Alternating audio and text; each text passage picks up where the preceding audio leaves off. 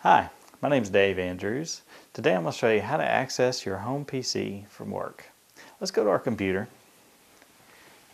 And the very first thing we have to do with our home PC is we have to enable remote connections.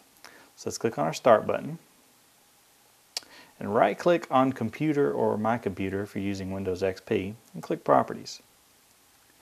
Now on Vista you want to go to Remote Settings and click Continue.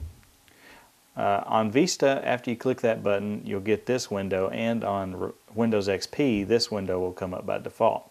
So click on the Remote tab, and then let's click on Advanced.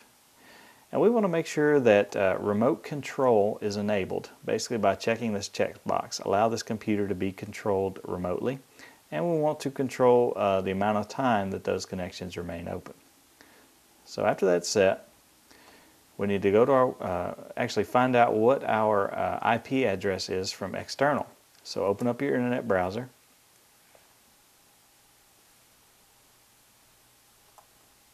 And just go to the website whatismyip.com. So this tells you your IP address. Write this down and carry it on a piece of paper with you to work. And once we get on our work PC, we'll connect to that address. Now we're at our computer's PC and we want to connect back home.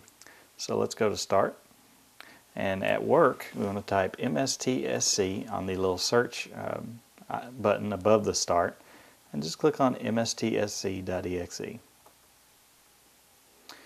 Now we want to type in the IP address of our home connection, which is the same address that we just gotten from that website back at home. And from there, just click on Connect. And as you can see, after clicking Connect, we have now connected remotely to our computer at home, and we can use it just as though we were sitting at home on the computer.